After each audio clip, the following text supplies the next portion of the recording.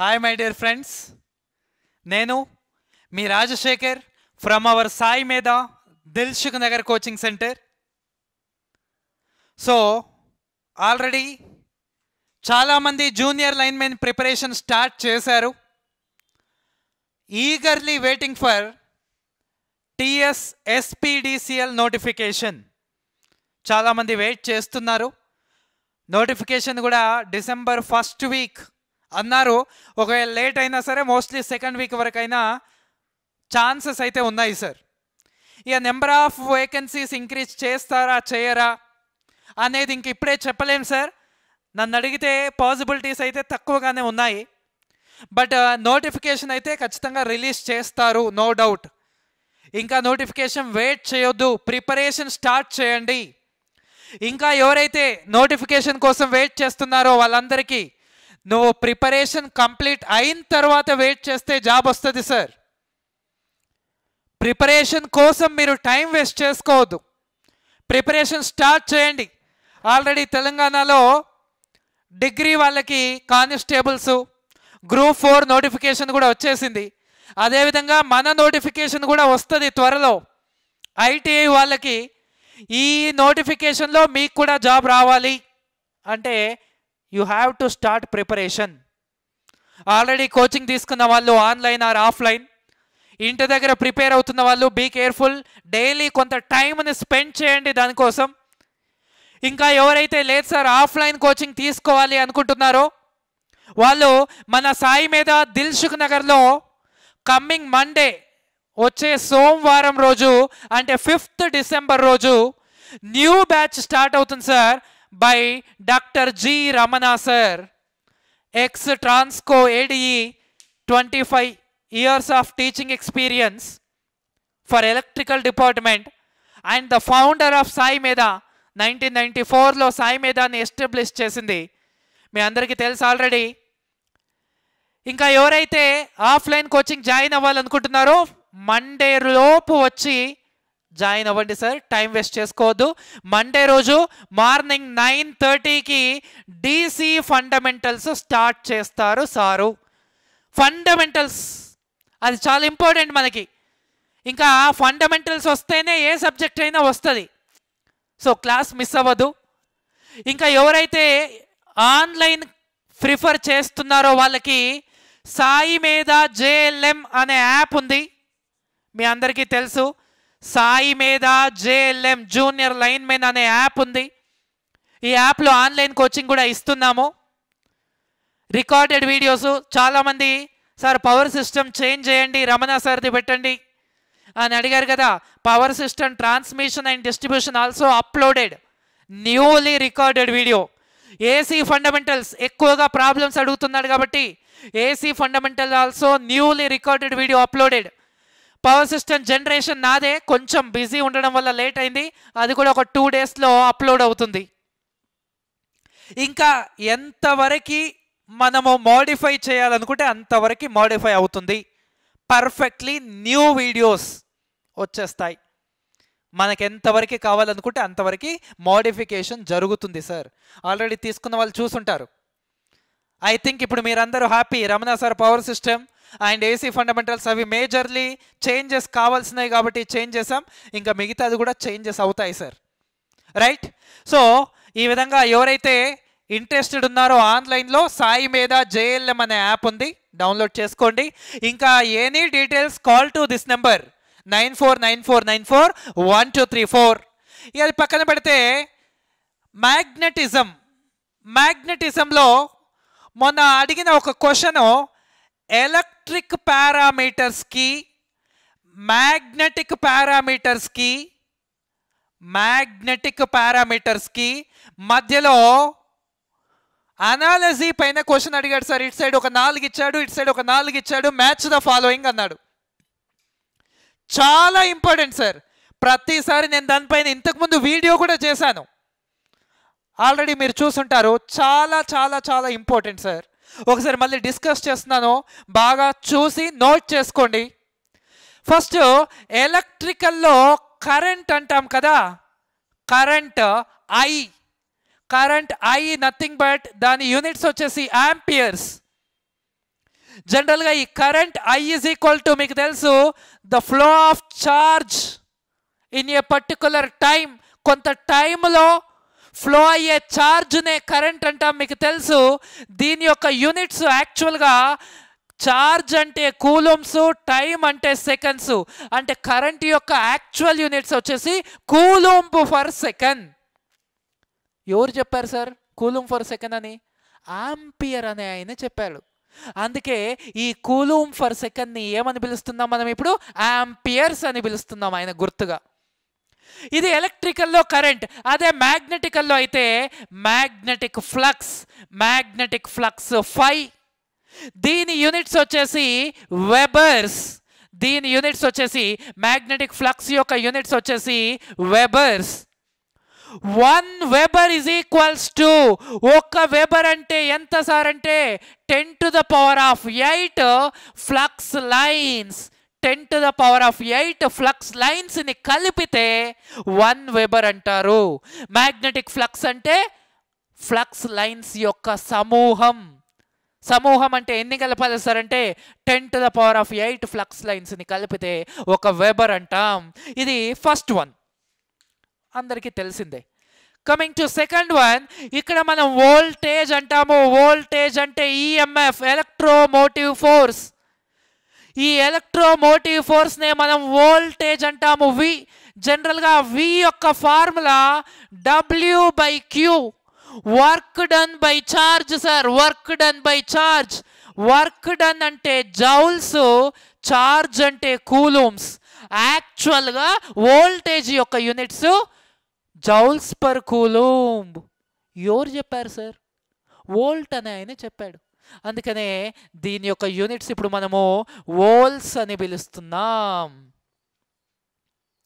దీనికి రెస్పెక్టివ్గా మ్యాగ్నెటికల్లో ఏమొస్తుంది సార్ అంటే ఇక్కడ ఎలక్ట్రోమోటివ్ ఫోర్స్ అవుతే ఇక్కడ మ్యాగ్నెటోమోటివ్ ఫోర్స్. Electromotive force, మ్యాగ్నెటోమోటివ్ force. ఇక్కడ వోల్టేజ్ ఉంటేనే కరెంట్ ఫ్లో అవుతుంది, ఇక్కడ ఎంఎంఎఫ్ ఉంటేనే కరెంట్ ఫ్లక్స్ ఫ్లో అవుతుంది. మరి ఇక్కడ ఎంఎంఎఫ్ ఇజ్ ఈక్వల్ టు ఎంత సార్ అంటే N into I, number of tons into current. Current అంటే ఆంపియర్స్, టన్స్ అంటే టన్స్. అంటే దీని యొక్క యూనిట్స్ ఏంటివి సార్ అంటే ఆంపియర్ టన్స్. ఆంపియర్ టన్స్ అని ఎవరు చెప్పారు సార్ అంటే గిల్బర్ట్ అని ఆయన చెప్పాడు. కాబట్టి దీన్ని ఇప్పుడు మనం గిల్బర్ట్స్ అని పిలుస్తున్నాం. చూడండి ఎంత నీట్గా ఉందో సబ్జెక్టు, మీరు బాగా అర్థం చేసుకుంటే. ఎస్ఆర్ నో గైస్, అందరికి అర్థమవుతుందా లేదా? రైట్. ఇప్పుడు ఇది రెండవది. ఇక మూడవది కరెంటు, వోల్టేజ్ అయిపోయింది. ఇక మూడవది రెసిస్టెన్స్. రెసిస్టెన్స్. రెసిస్టెన్స్ అంటే R తో చూపిస్తాము. R is equals to ρL/A. దీని యూనిట్స్ వచ్చేసి ఓమ్స్. దీని యూనిట్స్ వచ్చేసి ఓమ్స్. ఇక్కడ R is equals to L/σA అని కూడా అనొచ్చు సార్. రో అంటే రెసిస్టివిటీ. రెసిస్టివిటీకి రివర్సే sigma, conductivity. కండక్టివిటీ రో ఈజ్ ఈక్వల్స్ టు 1/σ. రో ప్లస్లో 1/σ రాయొచ్చు. ఇది కండక్టివిటీ. ఇక్కడ రెసిస్టెన్స్ ఉంటే ఇక్కడ రిలక్టెన్స్. రిలక్టెన్స్ని S తో చూపించవచ్చు, లేదంటే RM, resistance in magnetic field లాగా గుర్తుపెట్టుకోవాలి మీరు. ఇది కరెంటుని అపోజ్ చేస్తే ఇది ఫ్లక్స్ని అపోజ్ చేస్తుంది. ఈ reluctance formula same to same L/μA. ఇక్కడ సిగ్మా అంటే కండక్టివిటీ, ఇక్కడ మ్యూ అంటే పర్మియబిలిటీ. లేదు సార్ దీనిలాగా రాయండి సార్ అంటే రిలక్టెన్స్ ఈజ్ ఈక్వల్స్ టు ఈ విధంగా వస్తుంది. ఇది రెసిస్టివిటీ, ఇది రిలక్టివిటీ. మరి దీని యొక్క యూనిట్స్ ఏంటి సార్? రిలక్టెన్స్ యొక్క యూనిట్స్ అంటే ఇది మీటర్సు, ఇది హెన్రీ పర్ మీటర్సు, ఇది మీటర్ స్క్వేర్. ఏరియా అంటే మీటర్ స్క్వేర్. సో ఫైనల్గా రిలక్టెన్స్ యొక్క యూనిట్స్ ఏంటివి సార్ అంటే 1/హెన్రీస్. 1/Henries. అవునా కదా? రైట్. ఇది థర్డ్ వన్. ఇప్పుడు మనకేం తెలుసు జనరల్గా ద ఈఎంఎఫ్ అంటే voltage V is equals to IR. EMF అక్కడ ఈఎంఎఫ్ అయితే ఇక్కడ MMF is equals to I into R. Same to same. ఇక్కడ I is equals to V/R. ఇక్కడ phi is equals to MMF/R. ఇక్కడ R is equals to V/I. ఇక్కడ R is equals to MMF/flux. MMF అంటే ampere turns and flux అంటే webers. Ampere turns for flux are Gilbert's for webers. Ampere turns for webers are Gilbert's for webers are 1/Henries. ఇవన్నీ కూడా reluctance యొక్క units. Reluctance యొక్క units. అవునా? Right. Next ఇది మూడవది. ఇక నాలుగవది ఏంటి ఇస్తారంటే రెసిస్టెన్స్ ఉంది కదా, తర్వాత కండక్టెన్స్ అంటే G ఈజ్ ఈక్వల్ టు మీకు తెలుసు 1/R. G is equal to 1/R. 1/ohms. 1/ohms నే మనం ఏమని పిలుస్తున్నాం? మోస్ అని పిలుస్తున్నాం. 1/ohms నే మోస్ అని పిలుస్తున్నాం. ఇది కండక్టెన్స్. మరి ఇక్కడ రిలక్టెన్స్ కి అపోజిట్ ఏముంటుంది సార్ అంటే పర్మియన్స్. పర్మియన్స్ అంటే L.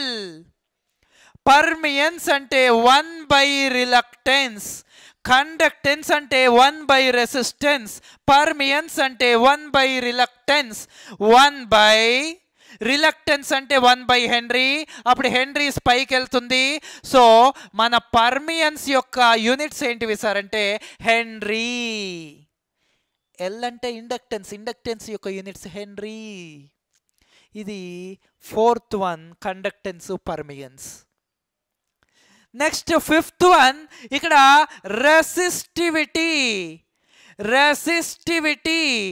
రెసిస్టివిటీ అంటే రో is equals to RA/L. The resistance for unit cubic metre length. అది బీడబ్ల్యూలో చదువుతాం మనం DC ఫండమెంటల్స్లో. నేను సింపుల్గా ఇవి రెండింటి మధ్యలో డిస్కస్ చేస్తున్నాను, ఎక్కువ టైం వేస్ట్ చేయకుండా. ఇక్కడ దీని యొక్క యూనిట్స్ ఏంటివి సార్ అంటే R అంటేనేమో ఓమ్స్, ఏరియా అంటే మీటర్ స్క్వేర్, బై లెంత్ అంటే మీటర్స్. రెసిస్టివిటీ యొక్క యూనిట్స్ ఏంటివి? Ohm meter. సార్ ఇక్కడ రెసిస్టివిటీ అయితే ఇక్కడేమొస్తుందో చెప్తారా? కామెంట్ ప్లీజ్ కామెంట్ చేయండి. ఇక్కడ రెసిస్టివిటీ, మరి ఇక్కడ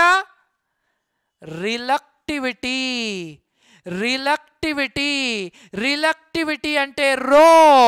ఈ విధంగా ఇది రో అంటాం, ఇది V. రిలక్టివిటీ is equals to reluctance into ఏరియా/L. చేయండి, ఆన్సర్ ఎంత వస్తుందో. దాని యూనిట్స్ చెప్పండి. ఇది 1/Henry. రిలక్టెన్స్ అంటే ఏరియా అంటే మీటర్ స్క్వేరు, ఇది లెంత్ అంటే metre square cancel. So రిలక్టివిటీ units ఏంటివి సార్ అంటే మీటర్ పర్ హెన్రీ. సమజాయా క్యా? అందరికి అర్థమవుతుంది కదా? ఇక్కడ ఓమ్స్ 1/ohms, ఇక్కడ 1/Henries, ఇక్కడ హెన్రీస్. ఇక్కడ రిలక్టెన్స్ 1/Henry, ఇక్కడ మీటర్ పర్ హెన్రీ.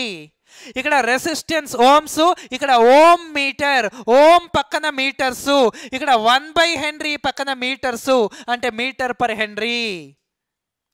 నెక్స్ట్ ఇది రెసిస్టివిటీ.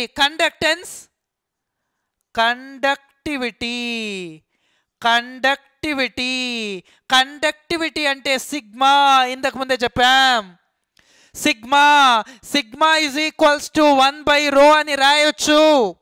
లేదంటే sigma is equals to L by are A. L అంటే మీటర్స్, ఆర్ అంటే ఓమ్స్, ఏ అంటే metre square cancel.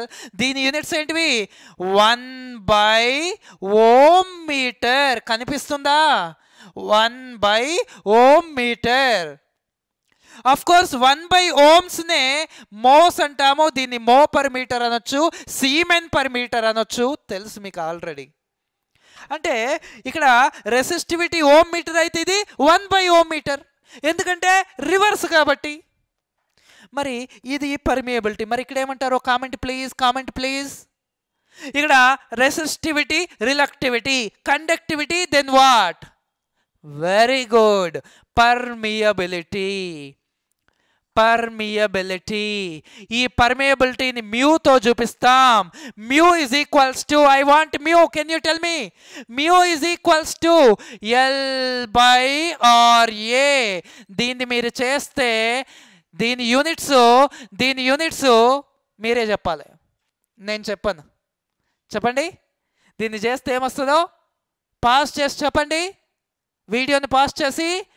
Henry per metre. ఇది ఓం మీటర్ అయితే ఇది 1/ohm మీటర్.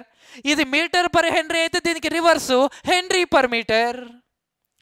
ఇది మీటర్ పర్ హెన్రీ అవుతే ఇది రివర్సు హెన్రీ పర్ మీటర్. ఇది ఓం మీటర్ అయితే ఇది రివర్సు 1/ohm మీటర్. ఇది మన మ్యాగ్నెటికల్కి అండ్ ఎలక్ట్రికల్కి మధ్య డిఫరెన్స్. దీన్ని బేస్ చేసుకొని ఇవి ఇచ్చి ఇవైనా అడగొచ్చు, లేదంటే దీని యూనిట్స్ ఇచ్చి దీని యూనిట్స్ అయినా అడగొచ్చు, లేదంటే దీని ఫార్ములా ఇచ్చి దీని ఫార్ములా అయినా అడగొచ్చు, మ్యాచ్ ద ఫాలోయింగ్ అనొచ్చు, ఏ విధంగా అయినా అడగొచ్చు. But very important. అర్థమైంది కదా సార్ అందరికీ? రైట్, కొంచెం బాగా ప్రిపేర్ అవ్వండి, బాగా నీట్గా రాసి పెట్టుకోండి. ఇది ప్రిపేర్ అవుతున్న వాళ్ళకి బీ కేర్ఫుల్, బాగా ప్రిపేర్ అవ్వాలి. ఇంకా ఎవరైతే ఆఫ్లైన్ కోచింగ్ ఇంట్రెస్టెడో మండే రోజు న్యూ బ్యాచ్ ఉంటుంది, మీ ఫ్రెండ్స్కి కూడా కొంచెం ఇన్ఫార్మ్ చేయండి. And thanks for your support guys.